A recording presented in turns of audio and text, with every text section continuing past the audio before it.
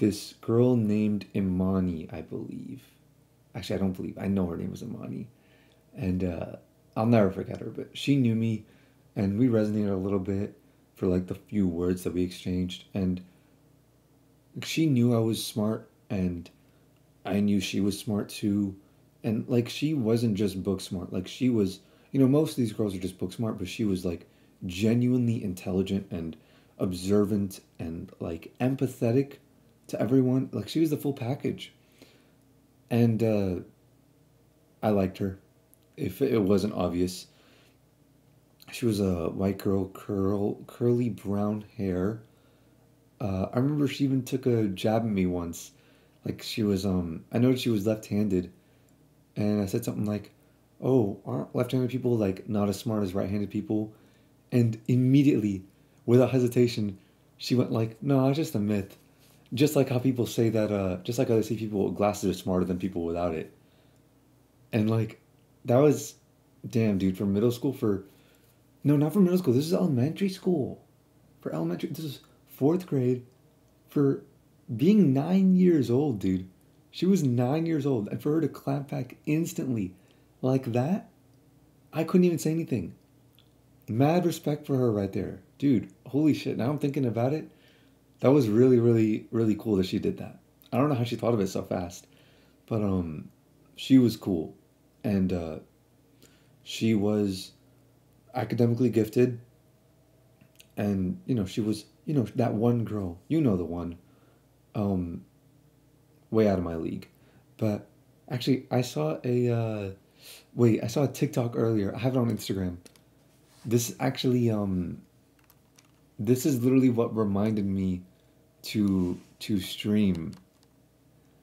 Uh, and then I was talking to them about school, and then never found that. But this is literally what did it. I hope this is still up, because all these TikToks keep getting taken down.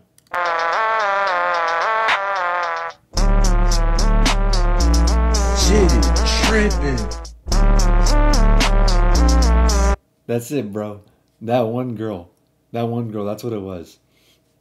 So that was her, and I remember she was like really. She was like a.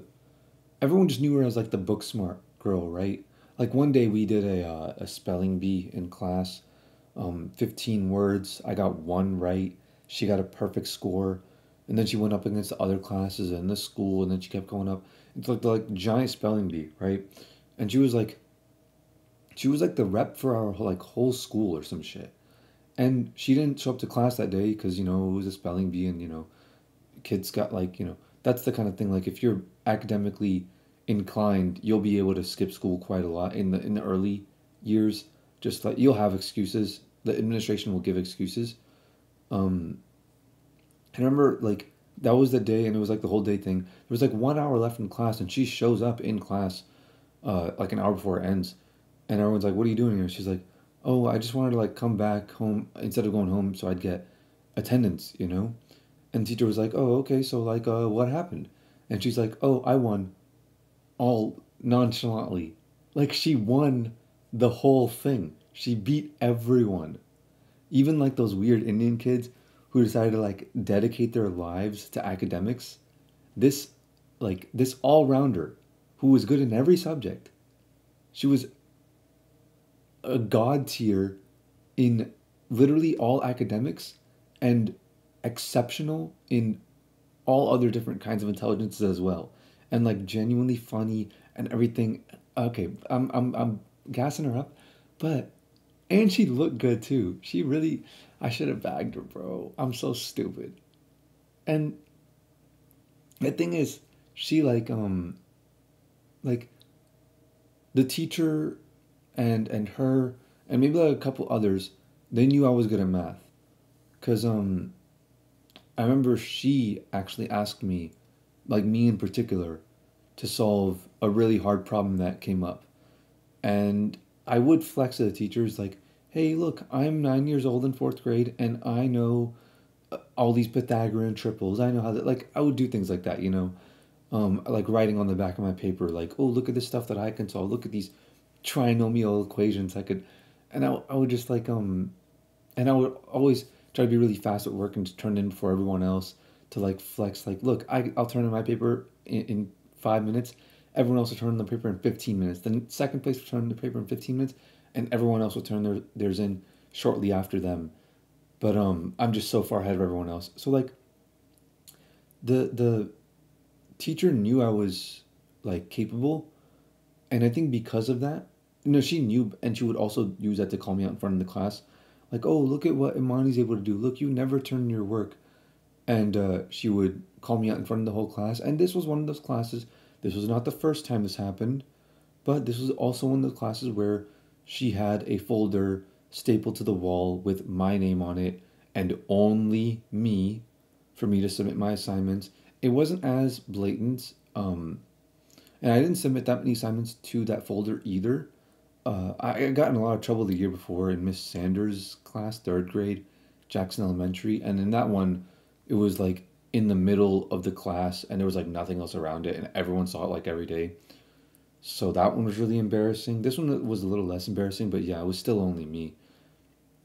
So that's like the preface, um, of like this like fourth grade class, right? We're 9 years old, fourth grade, um, and I remember like they had dropped like Transformers 2, or they were gonna drop it or something like that. And we were all like so hyped because we all like love Transformers 1, right? So it's Jeopardy Day. And we split off into guys versus girls, which is a really stupid idea because the girls always win. Um, just in overall academics, generally. Like they usually win, right? They care about that kind of shit. Like on average, a little or just a tiny bit more. And that tiny bit sways it enough. And so the girls are trying, and the guys are just sitting back, just talking. And we're doing the bare minimum. And I remember we were talking about, I'll never forget this, we were talking about Megan Fox and how hot she was. And I don't know how we made a whole conversation out of it, but somehow we did. It's a very vivid memory for me. And at one point, I'm thinking to myself, like, you know what? Let me just see what the deal is with this Jeopardy, right? Let me actually try on this next question. Because look, like, by the time like second grade ended, I had given up on school because I had already moved. Um, I understood that none of this meant anything, but I still loved math. And I liked how good I was at it. I liked how much I could flex at it and how much I could crush all the other students at it. And I could do it effortlessly. It was all mental. It was all mental math. I never used any paper. Um, like I literally learned multiplication when I was 4, just by overhearing my mom helping my brother learn it. Like he's 4 years older than me, and he was learning it in school at the time, and I was running around playing with cars and stuff, and just from overhearing it, I was able to learn it and show my mom, hey, look, I know how to multiply, and I was able to do it. Um, at the very least, I understood the concept, and for bigger numbers, for anything greater than like, you know, 3 times 5, I had to just count it. But I understood the concept just from hearing them mention right and wrong answers for questions that he was learning. So I still loved math and I still wanted to test myself, and I've lost all my love for math at this point. I hate it now, but at the time I still loved it.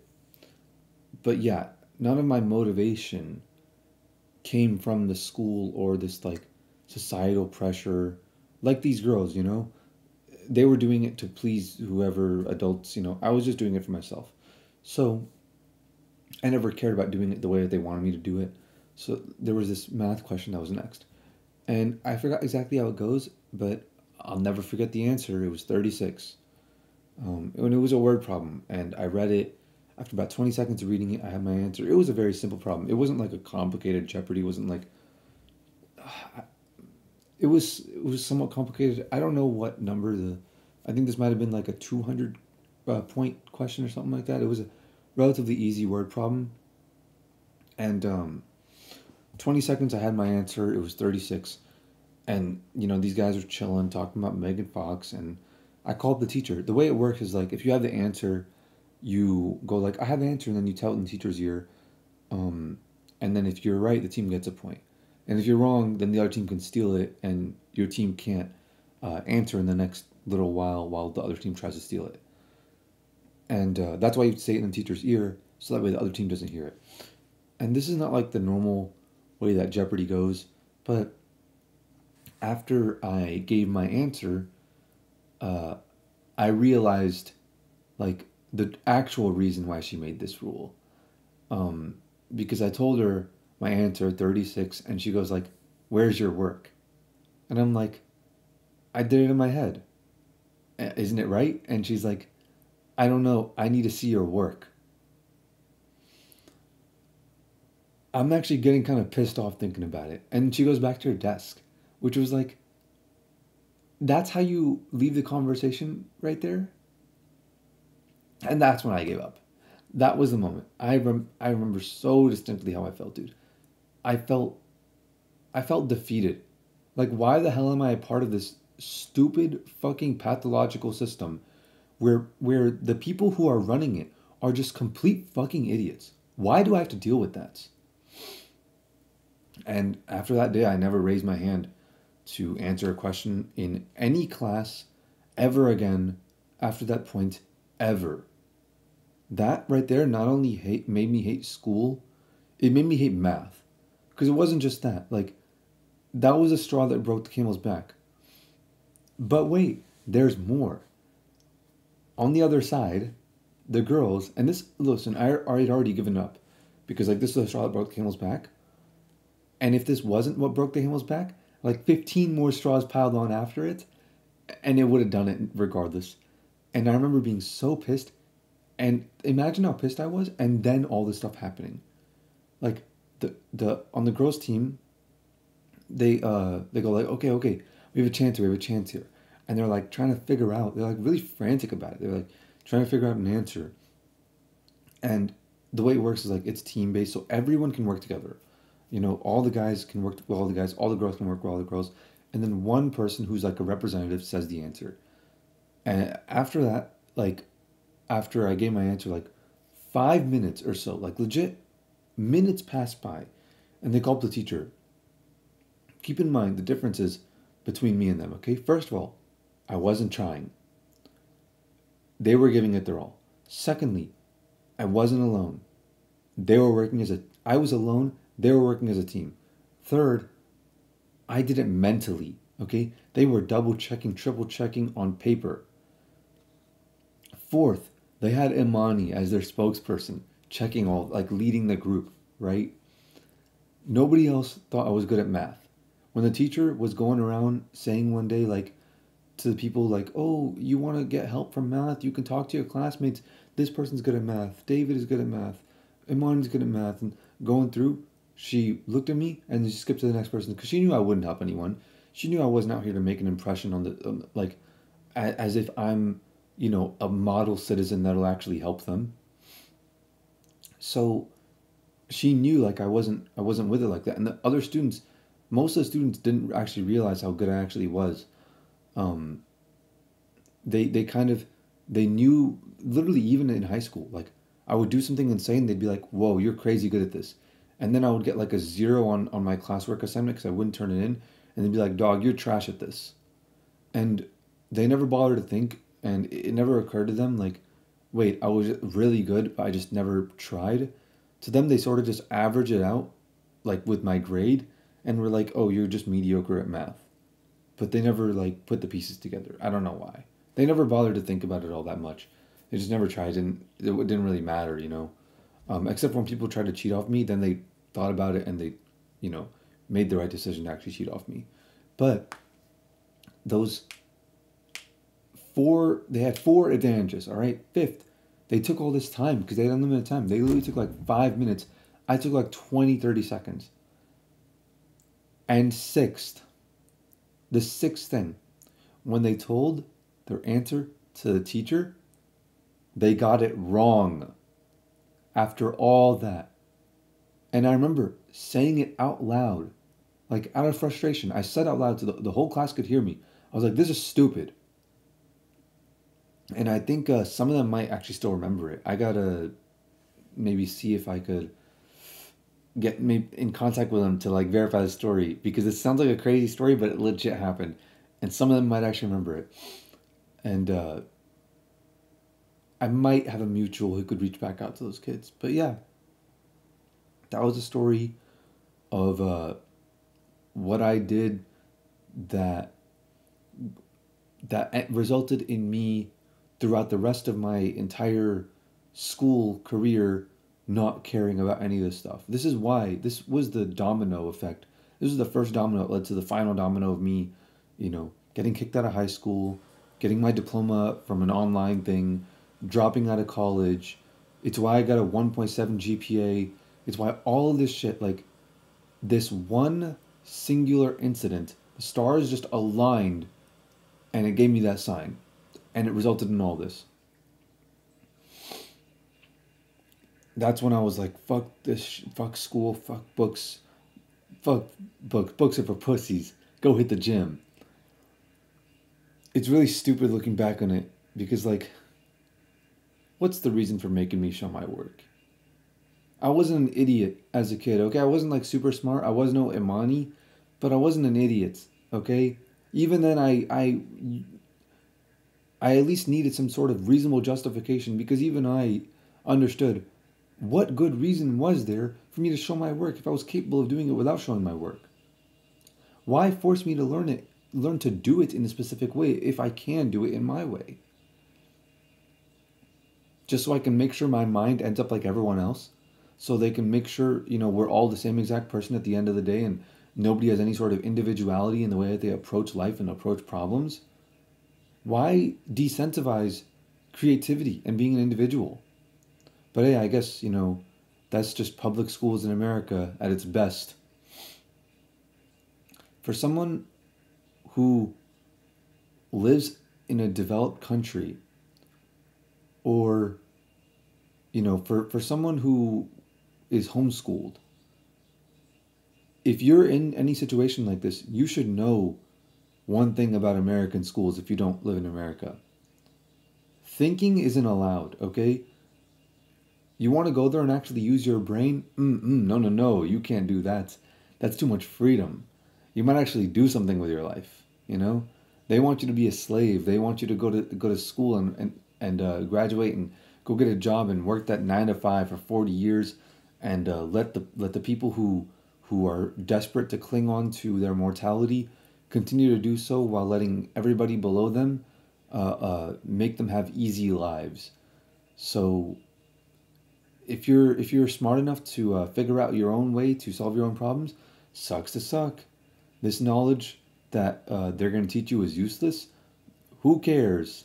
Adults are too worried about who's going to be the next president, or some dumb shit like that to actually worry about the education of their kids. So they're going to do whatever they want, and they're going to screw you over if you're a kid in public schools in America. And what they want is to punish you for being exceptional or punish you for standing out. And even I'm like, I don't do anything about it, right? I don't like take a stand or whatever. But when I get to thinking, I realize how like how crazy it is that like kids grow up thinking that school is supposed to be boring, and they just become adults.